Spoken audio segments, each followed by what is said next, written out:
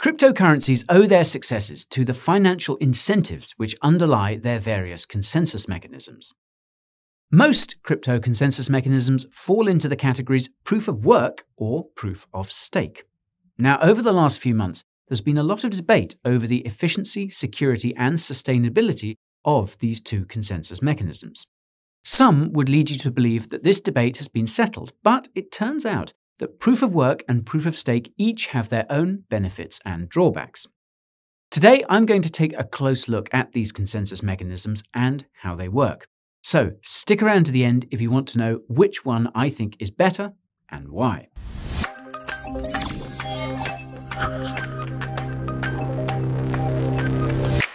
Before we hash things out, there's a disclaimer I need to tout. Financial advice is fantastic, but this video isn't it. Everything you see here is just meant to expand your knowledge sphere. If you need help with your cash, contact someone who's licensed to do that. If this is your first time in my neighborhood, my name is Guy, and I reckon my crypto content is pretty good. That's because I strive to make the highest quality crypto content that will ever cross your eyes. Coins, tokens, news, DeFi, exchanges, tutorials, technical analysis, and such. When it comes to crypto, there's no such thing as too much. If you can't get enough of crypto stuff, subscribe to the channel and ping that notification bell. Come on, it's not that tough. I've even left timestamps in the video timeline that you can use to get around. Feel free to skip ahead, but remember that watching the whole way through will help this video get found. Now that you're in the loop, let's compare these two consensus groups. To understand proof of work and proof of stake, you need to be familiar with the concept of consensus. Now, consensus in cryptocurrency is not all that different from consensus in real life. I'll build on an example I used in a recent video to help you understand. Imagine you're trying to decide whether to go to the movies or to a restaurant with a group of friends. Let's say there's 10 of you in total. In this case, you have a dilemma, and you need to reach consensus on what to do. There are various consensus thresholds you could use to reach an agreement. So, for instance, you could use a simple majority rule. At least 6 people need to vote for one of these activities for all of you to then go and do it. Alternatively, you could say that 9 of the 10 people present must vote in favor of the activity because you want to make sure everyone has a good time. If you wanted to go one step further, you could say that 9 in your friend group must vote for the same activity and confirm they still want to do it 30 minutes later to be extra sure you'll all have fun. Now, consensus in cryptocurrency follows the same principles, except it's computers coming to a consensus, aka an agreement, about whether a transaction is valid or not. Usually, the consensus threshold is more than half, or 51%. The primary difference is that cryptocurrency consensus mechanisms have built-in financial incentives to make sure valid transactions are confirmed. So let's go back to the friend group example to illustrate why this is important. To recap, your group of 10 is deciding on whether to go to the movies or to a restaurant. Suppose you've agreed that a simple 6 out of 10 majority vote determines where you all go, and it looked like it's going to be the movies. There's just one problem though, and that's that one of your friends really doesn't want to go to the movies. Maybe they're jaded from too many superheroes, maybe they're just hungry. Now, realizing that they're about to lose the majority vote, they come up with a clever idea. They invite 3 of their friends who are around the corner to join your group of 10 in the parking lot where you're all hanging out. Surprise, surprise, those 3 additional friends all want to go to the restaurant, and their 3 additional votes means the majority vote consensus threshold has swung in favor of going to the restaurant. It's 7 versus 6. Naturally, those who voted in favor of going to the movies start to object, saying that this isn't fair. But your sly little friend smirks and says, "You said majority vote, rules are rules." Now, this same risk of consensus manipulation is constantly present on cryptocurrency blockchains. The difference is that the participants on a cryptocurrency blockchain are deciding on whether to approve millions, sometimes billions of dollars of transactions, so the stakes are much higher. This creates a huge incentive for someone to connect additional computers to a cryptocurrency blockchain to manipulate these transactions to their benefit, in the same way that your hypothetical sneaky friend did with his additional friends. While you could solve the issue involving friends by simply preventing additional friends from participating in the vote, on cryptocurrency blockchains, you want to connect as many computers as possible. This is because the more computers there are connected to a network, the more secure it is, especially if those computers are distributed around the world. This means there's only one solution, and that's to have some sort of skin in the game to incentivize computers connected to cryptocurrency networks to validate transactions properly. Proof of work and proof of stake are how most cryptocurrency blockchains achieve this goal. Now, I'll continue using the friends example to keep these consensus mechanisms as simple as possible. Proof of work has its roots in a mechanism that was invented in 1993 to combat email spam. It wasn't until 1999, though, that the mechanism became known as proof of work, and it never really got used for its original purpose. Instead, a clever entity who goes by the pseudonym Satoshi Nakamoto realized in 2008 that this odd proof of work mechanism was perfect for ensuring the security of a distributed digital payments network. Here's how proof of work works. Any computer that wants to process transactions on a proof of work cryptocurrency blockchain like Bitcoin's needs to essentially make a correct guess of an extremely random number in order to earn the right to do so. This costs time and energy to do. Now, in the friend decision dilemma, let's use the example of giving a crossword puzzle to all your friends in the group and saying that whoever solves it first gets to vote on what everyone does. Again, time and energy. The likelihood that a computer will solve this arbitrary problem increases with its hashing power, which is basically a fancy term for computing power. The more hash power you have, the higher the likelihood that you'll correctly guess the number and get the opportunity to produce a Bitcoin block containing transactions. In the context of crossword puzzles, computing power would be intelligence. The more intelligent you are, the faster you'll be able to solve the crossword puzzle and get a vote. To incentivize people to join a proof-of-work cryptocurrency blockchain, they earn fees from the transactions in each block, plus a block reward in that cryptocurrency's native coin, in this case, BTC. Now, in the aforementioned example, the incentive for solving the crossword puzzle is the ability to vote on what everyone gets to do.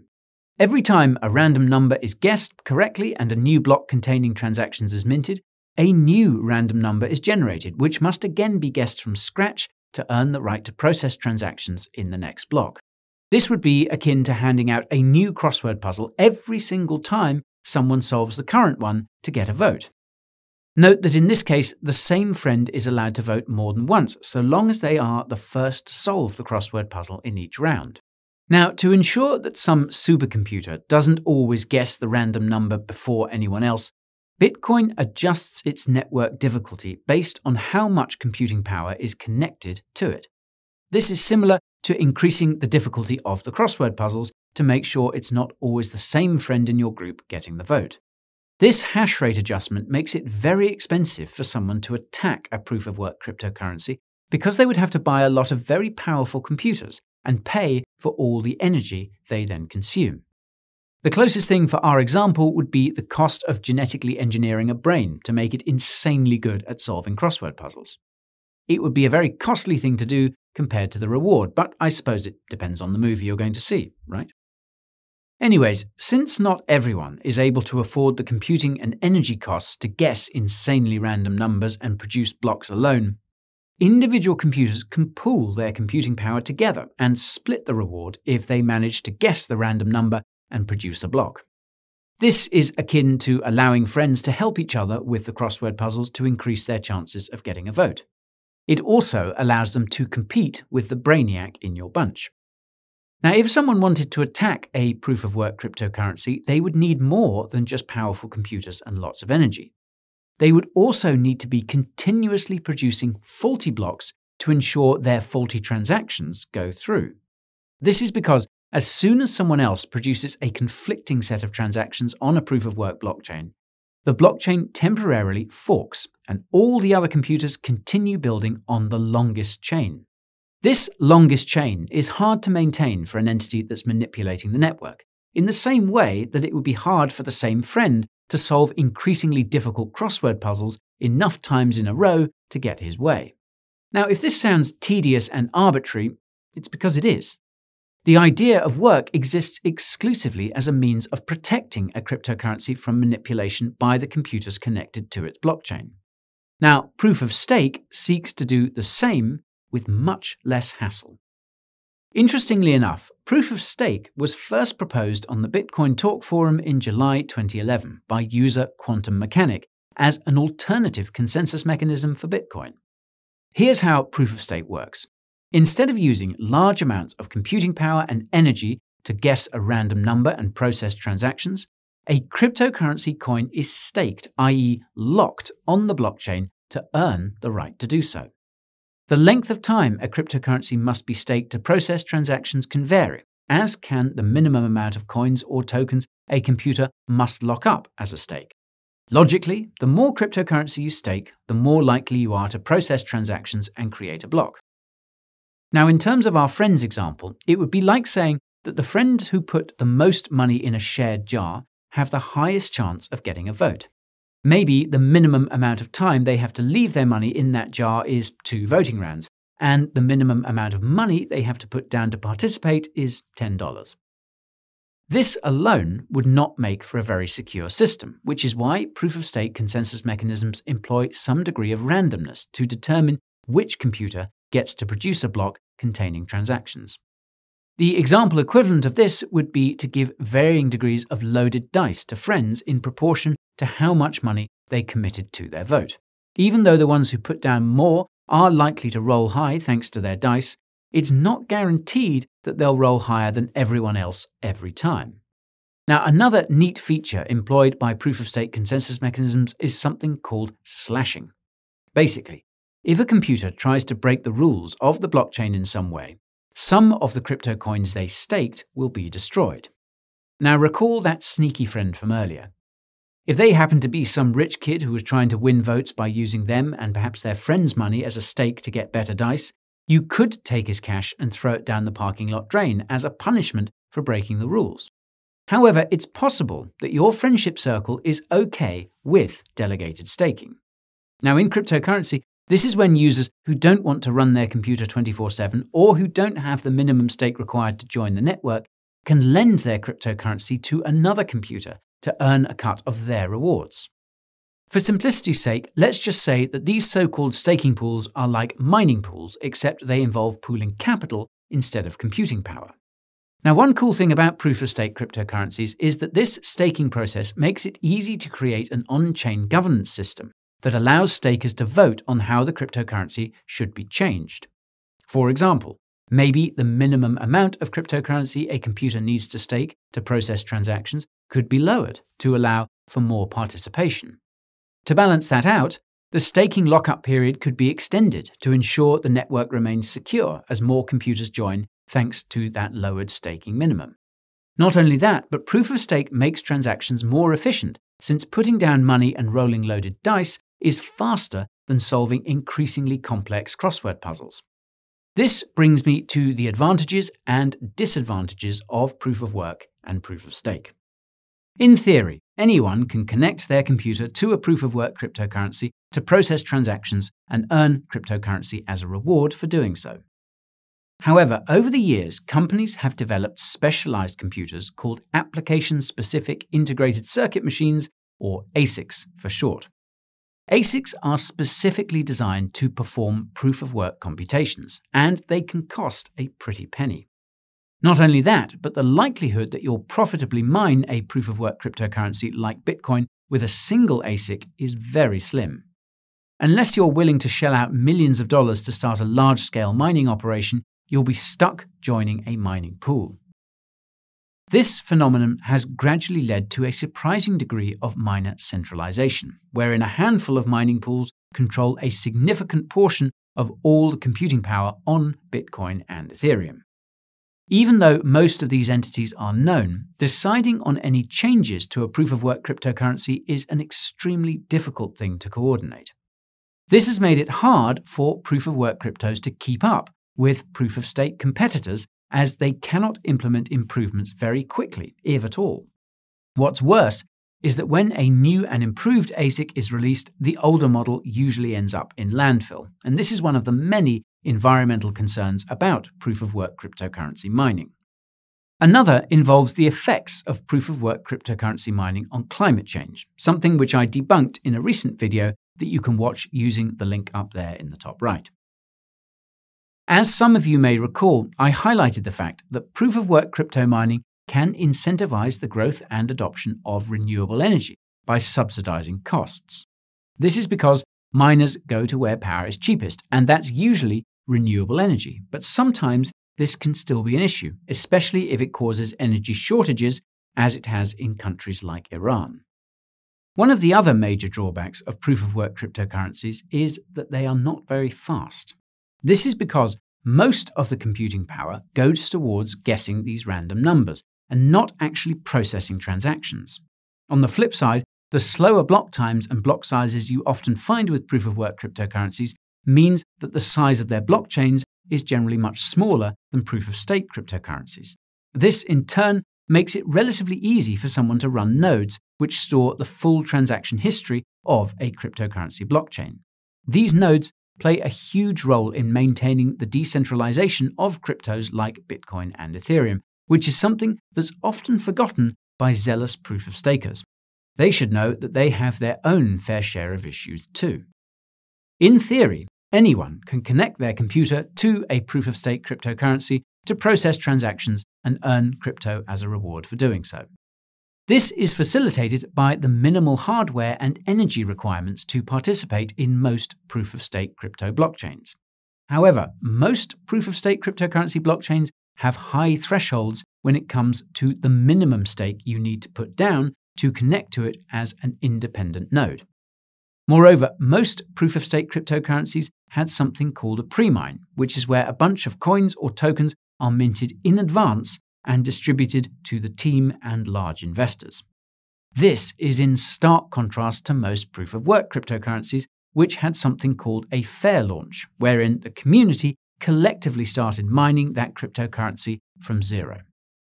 Consequently, most proof-of-stake cryptos are more centralized than Bitcoin and Ethereum, because the average user's only option is to join a staking pool, and the largest validators usually belong to the company behind the crypto and its venture capitalist backers. Moving on, other tokenomic issues proof-of-stake cryptocurrencies have are derived from inflation.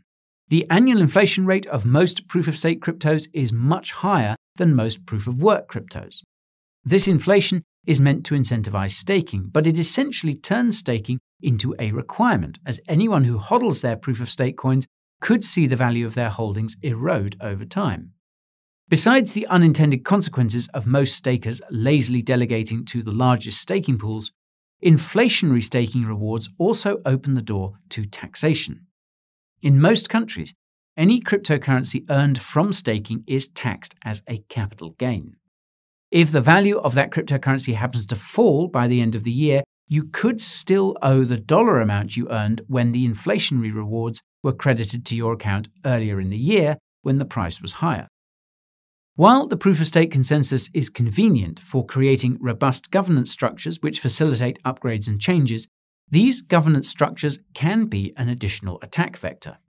Although it may be expensive to buy the cryptocurrency required to corrupt the network by manipulating transactions, sometimes the threshold to do the same via governance is much lower. Now, in all fairness, most proof-of-stake governance processes have fail-safes in place to prevent this from happening, and even employ slashing as a means to manage bad actors. Speaking of slashing, it's worth pointing out that most proof-of-stake cryptos do not currently have slashing enabled. This seems to be because wealthy individual investors and institutions don't like the idea that their stakes could be slashed over unexpected downtime, something which is not a risk when mining a proof-of-work cryptocurrency.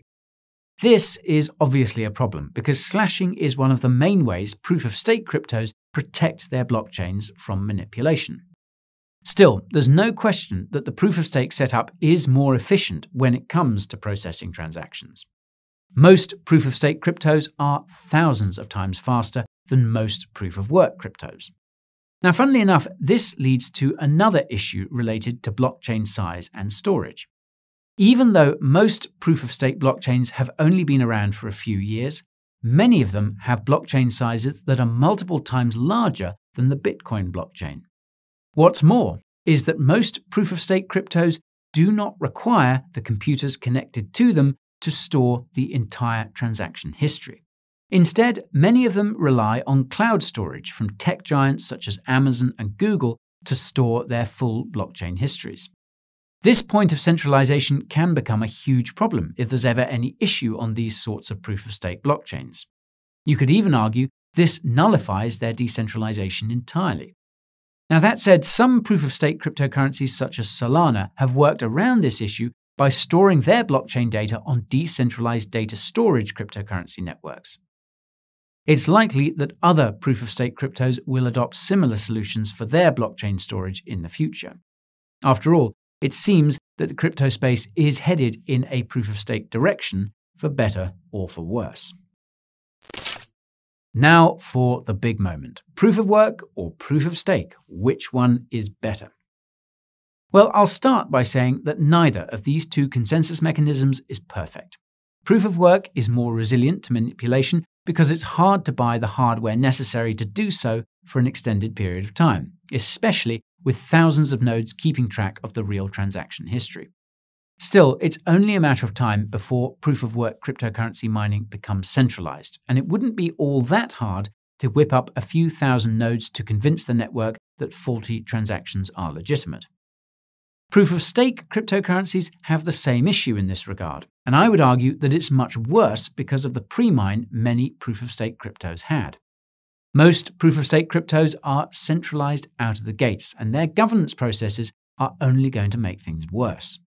Lazy staking is one thing, but imagine what will happen when only a few parties are calling the shots for a cryptocurrency as large as Ethereum when it transitions to proof-of-stake. The larger proof-of-stake crypto blockchains become, the more value bad actors will stand to gain, and they won't have to go hunting for any ASICs or cheap energy to do it. They could buy out a proof-of-stake crypto from the comfort of their own yacht or government office.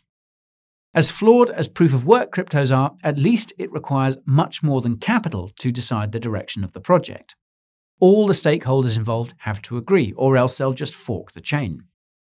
Now, this might stifle innovation, but it simultaneously protects these cryptocurrencies from governance takeovers. In my mind, the long-term success of proof-of-work cryptos depends on ASIC resistance and the cost of energy. Both of these can easily be addressed, and some proof-of-work cryptos do just that. The long-term success of proof-of-stake cryptos depends on an equitable distribution of supply and the ability to store their massive transaction histories in a decentralized way. As I mentioned a few moments ago, there is no shortage of decentralized storage solutions. However, an equitable distribution of supply is something rare amongst proof-of-stake cryptos, and I reckon it's going to become even more rare as institutions continue to invest. So, what's your view on the battle of the blockchain? Staking or working? Drop me a comment with your thoughts and drop me a like on your way down if you learned something new today. Be sure to subscribe to the channel as well and remember to ping that notification bell. If you want to know what I get up to behind the scenes, follow me on Twitter, Instagram and TikTok to see. You can also join my free Telegram channel where I give you all the daily crypto market updates you need. It's like a shorter version of my weekly newsletter, where I detail the tools, tips, and tricks you can use to get an edge in this crazy crypto market. Now, I know it's summer, but it can be cold with all that air conditioning on. That's why you should head on over to the Coin Bureau merch store and get yourself a hoodie just like this one. You can find your way there using the link in the description, which is also where you'll find all the other goodies I've just mentioned. That's all for today, folks. Thank you all so much for watching, and remember to keep calm and hodl on.